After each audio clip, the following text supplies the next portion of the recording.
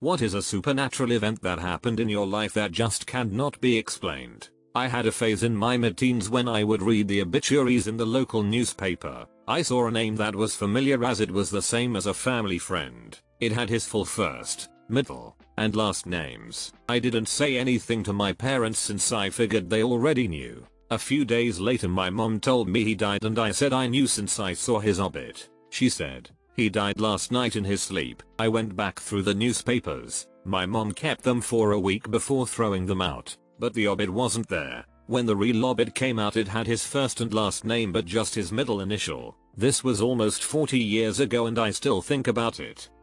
Early into my now wife and I's relationship I had a dream about her in childbirth. Very vivid and long. Like I spent days in the hospital with her and everything was in a strange twilight. When it came time to deliver things went very wrong and she and baby ended up passing away. I woke up quite shook naturally but brushed it off. I am a nurse and have had to deal with traumatic OB situations before, and I chalked it up to me dealing with that stress through a dream. 6 years later and my wife is pregnant. I have forgotten the dream by now. I get a call late into the 3rd trimester while I am on shift. Wife is going to the ER for a bad BP. I get off my shift and go to meet her. As soon as I step into the room I remember my dream. It's the same damn room, which is extra spooky because the hospital we were at wasn't even built when I had the dream. This is last year right when lockdown started. My wife has admitted they want to wait a week to deliver if possible. She will be kept in a twilight state until that time. So it's me in this room eerily isolated as the world around us is frozen and my wife is incoherent mere feet away. Lingering for days in this room I brushed off my dream, trying to manage my anxiety and stress. Come showtime my wife gets ready to begin pushing and it's exactly the same scenario as my dream. Things start going poorly, but the DR thinks delivery is still possible. But at this point I finally freak out into full panic and demand a C-section for my wife. The DR, I can tell, wants to argue but I think my outburst made her step back and reassess the situation and she made the call for emergency C-section. Took 10 minutes for me to get taken back and as I'm in the OR I see my baby come out lifeless. They do everything they can and manage to resuscitate her. In the meantime my wife is doing poorly and they are scrambling to control her bleeding. I follow the baby out knowing there's really nothing I can do. Baby gets life flighted to another hospital. But before we go I see my wife stable and headed to the ICU. Both my wife and baby are critical but alive. Today they are both thriving and my baby is 16 months and just a tornado of energy. I don't know that they would be alive if not for that dream and it causing me to freak out and demand a change in plan. Many years ago, my parents had separated and my father was planning on taking a trip across the country to California. He was pretty excited about it. I talk to him the day before he's leaving, wish him well and tell him I'll talk to him after he gets to California. The day of his trip, he calls me and tells me he decided last minute not to go. Refuses to really get into why. Just says he changed his mind. Seemed really odd for something that he had been planning for a couple months. That night I'm sitting at my girlfriend's house and we're watching the news. And they report that as Air Flight 1493, the flight my dad was supposed to be on, collided with another aircraft while landing in Los Angeles. About 25% of the people on the flight were killed. Hard to know how my dad would have made out, because it really depended on where you were sitting, front versus back of the plane. It was several months before he finally told me that night before he was supposed to leave. He had an extremely vivid dream that he died in a fiery plane crash. So vivid that it scared him out of flying that day. My dad is a Marine Corps Vietnam veteran who saw combat. I can only imagine how vivid the dream must have been to scare him out of getting on that plane that morning. Super minor compared to many in this thread. Night before Thanksgiving 3 years ago I was across the country at my parents', driving back to theirs with my now wife from a friend's house. As we draw near, there is some type of bundle in the middle of the road. I stopped and pulled off to move it. And it turned out to be a barred owl that got clipped by a car. Long story short, I spent the rest of that night getting the owl into a puppy cage, gave it some food and water, and the next day dropped it off at a wildlife rescue center. I got home the next week, all the way across the country, New Jersey to Oregon. I stepped outside and there was a barred owl sitting on my fence watching me. It was gone by the time I got back. but now I know I'm straight with all owls. When the owls rise up and you will be okay. This didn't happen to me, but a very nice old man and his wife used to live a few streets over from us. Well, she got very sick and his son flew in to help watch and care for her. A few weeks later she moved to hospice and later died. The night she died her husband and son drive home and they were talking about what to do for the funeral and the husband asked, "Do you think she'd want some person to attend?" And they both said they heard the dead mom wife in the back seat say no thank you. I have an idea of what may have happened, but I cannot definitively say how this happened. My father died in 2000 in my parents' house. I was over one night pretty late after my mother had gone to sleep. I swear I could feel my father's presence, as I was right in the spot where he had died. They believe he had a heart attack while laying on the couch, tried to get off the couch to call for help but fell on the floor and died, though no one else was home when it happened. I was on the couch when this happened. Anyway, I thought to myself, this is stupid. People don't leave essences behind. I'm not feeling anything, so I say out loud, if this is really you, Dad, knock a box of cereal off the shelf onto the floor. I wanted to pick something I didn't think could happen by accident. I went into the kitchen and watched the shelf with the cereal on it for a few minutes and nothing happened. Since it was almost midnight, I decided to sleep in my old bedroom. I woke up the next morning and went downstairs and a box of cereal was laying on the floor. I say to my mother, "Did you knock that cereal onto the floor?" She said no. It was like that when she woke up. So, what the F, man. However, my mother had a cat. I'm guessing the cat did it, but I don't know for sure. If she'd gotten on the shelf, everything would have been knocked around and messy from her. Everything else was in its normal position. Just the box of cereal was on the floor. I mean, regardless, it has to have been the cat, right? The night my friend took his own life I had a sudden urge to call him. I'm in Canada and he was in Atlanta at the time. I didn't call because I was out partying with friends and got the news the next day when I woke up. I feel like I missed the chance to save a friend, but my dad says it was him letting me know he was gone but was going to be okay. I'm sorry I didn't reach out, bud. I regret it all the time.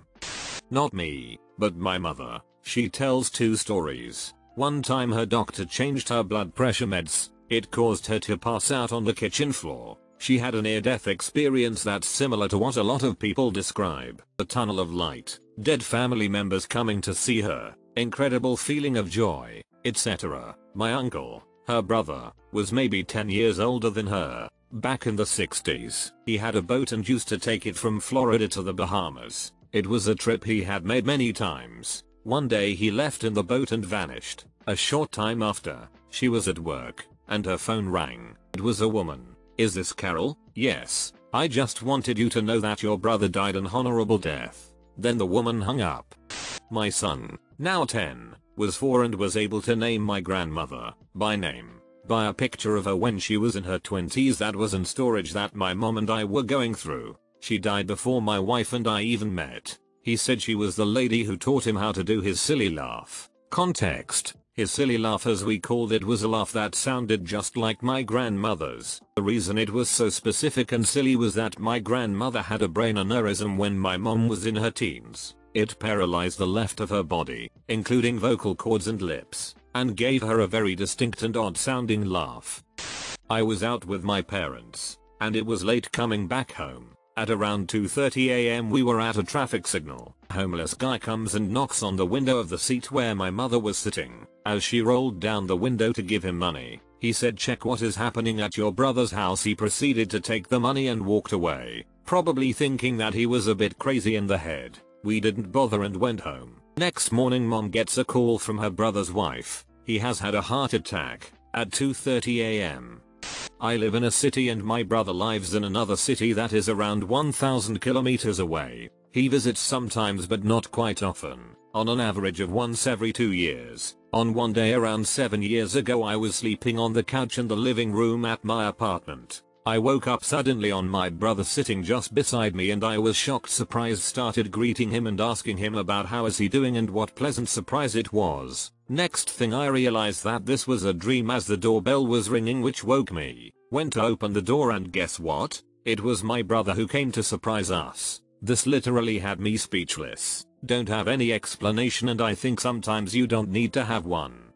When I was a kid, about 10-12ish, I was carrying a load of laundry upstairs home alone while mom was out doing errands. We have this weird carpet runner over our hardwood stairs that's only really attached at the top of the flight but otherwise not fitted or secured to each individual stair. So naturally I step on an air bubble of carpet with my vision obscured by the laundry and fall backwards while bear hugging a bunch of blankets. I specifically remember thinking, welp, guess I'm about to die, while almost airborne with just my big toe left on the carpet when I felt two hands, one on either side of my shoulder blades, give me a firm shove that launched me back up on the step and diagonally against the stair rail. I assumed mom somehow silently came back early without announcing herself and turned around to thank her while still clinging to the railing, but no one was there. I scurried upstairs to put my things down while calling her name and walked the house afterwards to check if any doors were unlocked or if her car was there. I finally resorted to calling her cell where she told me she was hitting up a few more stores.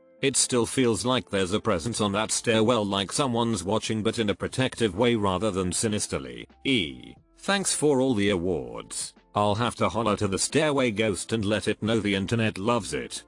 I had a dream once about my high school best friend who had moved out of state and started a family. I hadn't seen her or spoken to her in at least 10 years and had never met her child, except seeing pictures posts on Facebook and commenting on them. In my dream I was walking down a street at night and out of nowhere her little girl appears next to me and I asked her, "Where is your mama? Why are you by yourself?" I remember her taking me to some bushes near a random house on the street and finding my friend in bad shape, beaten up or something, on the ground, and I remember running to the door of the random house screaming for help and to call the police. This is all I can recall from the dream, but I think there may have been a little more. The next day, I wake up and think to myself, man, that was weird. Maybe I dreamt of her because we had just spoken a little in comments of a Facebook post. I should send her a message. I go on about my day, go to work, get home later that day and sit on my couch and scroll through Facebook. Bam. 1000 posts, rest in peace. etc. All of them tagged my friend and her daughter. I thought, what in the actual FCK? At that point there was no information as to what had happened, so I thought it must have been a car accident or something. Over the course of the next few weeks to months, more and more information came out and it was not an accident. My friend and her sweet baby had been murdered by some animal. I won't refer to them as a person. This happened about 5 years ago. I still remember the main parts of the dream vividly. I still am a little horrified that I had this dream that night, when it was happening possibly. I haven't been able to tell anyone else about it either because just thinking about it gives me chills. Working as night security for a small office at a sanitation plant. Building was a single entrance and you had to check in at the security station to get in or out. A worker shows up and checks in saying he needs to take care of a few things and grab some stuff. So I check in his ID and flip a few lights for him, then go back about my business. Fast forward a few hours and my shift is about to end. I still haven't seen the guy come back. So I go patrol the building to find him and literally can't find him anywhere. He's not in any of the areas I turned lights on for him. No other lights are on. And he's not in any other rooms. I stop by security to see if we just missed each other and he's trying to leave, but nobody is there. I do a second patrol and still no signs. At this point I went to check cameras to see where he went, but he's not on a single camera except the one covering the entrance and security station. He turns down a hallway and never shows up on the next camera down said hall. At this point I logged it as an incident, and GTFO right as the relief shift showed up. Next day my boss calls me and says that worker had been on vacation out of state for several days, and wouldn't return for several more. Nobody could offer any explanation to what happened. Imagine finally having a decent out of body experience and you end up at work instead of like some tropical beach. Poor man astral planed into work while on vacation. That's some job dedication there. My granddad died when I was 7, but, by his own words, I was his absolute favorite. Partially because I am the splitting image of his mother, even into adulthood. When I was 21, I was set to give birth to my first son. I was about to get into the elevator to L&D when a man came in saying that he a volunteer and he'd help me and my husband find our way. The elevator was slow, but we spent the time talking about what a blessing children are and how they grow up so fast. Here's the thing. He looked and sounded exactly like my granddad, same stature, same blue-grey eyes, same faint Scottish Canadian accent, same khakis, checked shirt, and sky blue cardigan. Even spookier is that the nurses said they don't have any older male volunteers in that particular building. I don't really believe in ghosts, but I am absolutely certain Granddad paid me a visit that night. My brother passed away in 2018 suddenly. About 3 weeks after I was having surgery on my hand, I was waking up from surgery and my brother was standing in the doorway. I started freaking out and the nurses were thinking I was in pain, but I couldn't tell them my dead brother is over there. He visited again when I was in labor last year. He told me he was so proud of me and that I can do it because I'm strong like a Viking. I was in labor on his birthday and gave birth at 1:12 am. When I was going to my family's home, I got in a SUV going down the road. This was in Bangladesh at the time, and after taking the SUV, the next 2 hours would be a highway going down a forest. I was sitting shotgun and along the highway there was an old man walking down the highway. He was hitchhiking and the driver decided to pick him up. He insisted on sitting in my seat and obliged as he was an older man. About an hour down the drive our car collided with a bus and the shotgun seat was mangled up. We all got out and we looked around, but we couldn't find the old man that insisted on taking my seat anywhere. Stories like these are rare, but I didn't believe them. We all know the man sat in my seat and we all saw him, but he was nowhere to be found. This made me mad for some reason. Imagine a hitchhiker begging for a ride only to demand shotgun. I'd be like, F off. Then I'd be killed by a bus.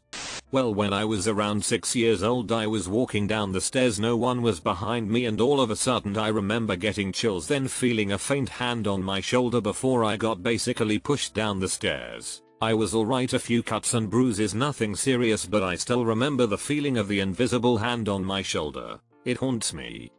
The only way I can explain this one is wishful thinking. My mom and dad were codependent, and they liked it that way. They didn't want other people, other than the kids. They were completely happy to be just wrapped up in each other. My dad died the day before his birthday in a hospice center. Afterwards, it was like he was still home. His touch lamp beside his recliner would go on by itself. The recliner would rock like someone was getting in it, and sometimes, my mom or my sister would hear my dad saying, "Honey, fix me a cold drink." That was exactly how he'd ask my mom to fill up his massive mug with Sprite over ice. My mother died less than a year and a half later. After my mother died, there was never another sign of either of them being there. They've been gone now for close to 14 years now. I was about 15 and trying to sleep but having an asthma attack. Late in the night I started hearing a rhythmic breathing from the floor next to the bed. It wasn't scary, more comforting, and it wasn't me, because my breathing sounded way more effed up than that. It helped me calm down and get to sleep. Even though I was still sick, I was able to get my hands on an inhaler in the morning. At the time I thought it was a friendly ghost. I later rationalized that maybe I was hearing a family member through the heating ducts. What I realized years later, when I had a dog, was that it had sounded exactly like a big dog sleeping next to the bed. So now I'm 50/50 on whether a ghost dog came to visit me, or my own dog time traveled back about 10 years before she was born to comfort me, or my own dog time traveled back about 10 years before she was born to comfort me. Sounds exactly like the thing dogs would do if they could time travel.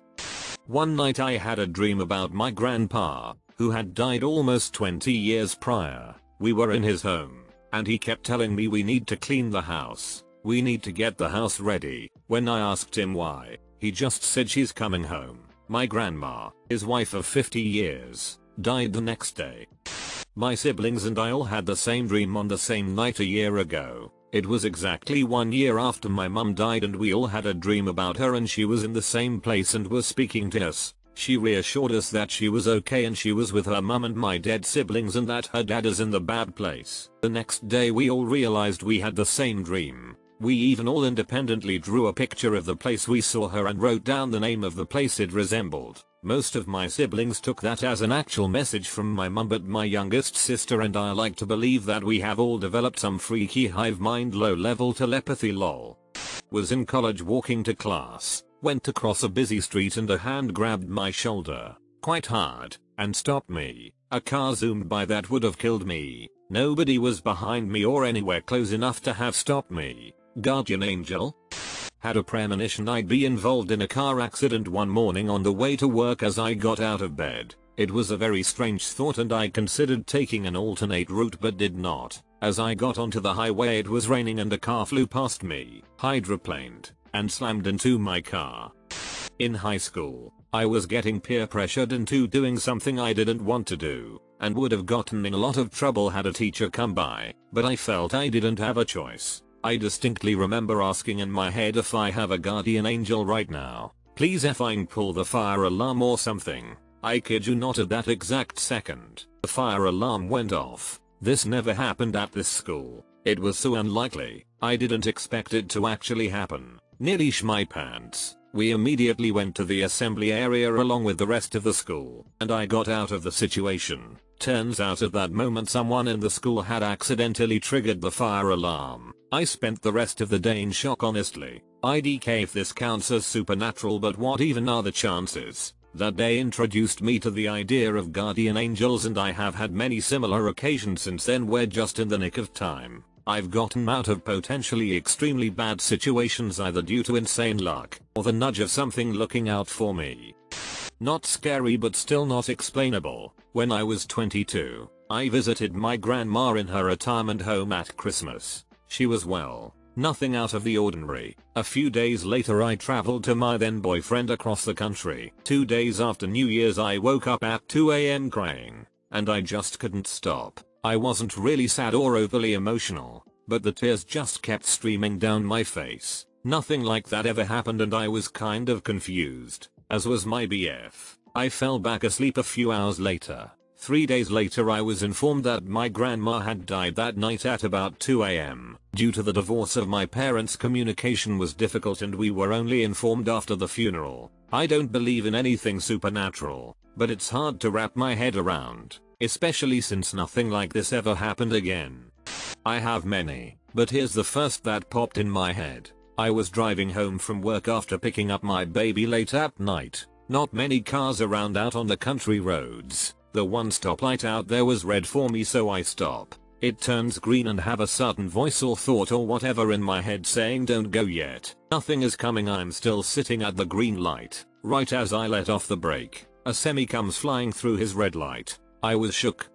A family friend of ours, Gary, was terminally ill with cancer. He was a father figure to me and one of the few adult males from my previous life. I am a recovering alcoholic that fully understood me. A friend and myself were in Moab, UT and found a hostel to sleep in for the night. I had a dream about Gary. He looked amazing, completely healthy and backlit and was wearing a multicolored sweater. He looked at me with concern in his eyes, pointed backwards and said, "I'm not doing too good." I woke up a bit shaken because it felt so real. I told my girlfriend about the dream and she asked if I needed to call my mom to see how he was doing. I told her that it wasn't necessary because I knew they would call me if Gary passed. That day we drove from Utah to Colorado and stayed in another hotel. About 5 AM I woke up and my phone was ringing. I could see that it was my mom and I already knew what she was going to tell me. She broke the news that Gary had passed and I basically explained to her that Gary came and told me goodbye. I'm tearing up IRL right now writing this. The picture that his wife picked for his obituary was Gary in that multicolored sweater he was wearing when he came to me in my dream.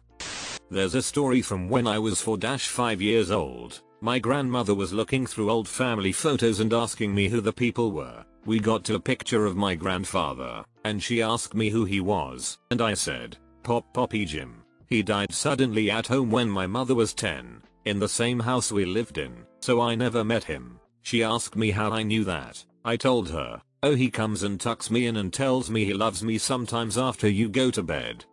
When I was 12 I woke up with a start at 2:30 in the morning. I wasn't dreaming and didn't know why I woke up. My parents told me the next morning that my grandfather had had a heart attack and went for emergency surgery. He died at 2:30 in the morning.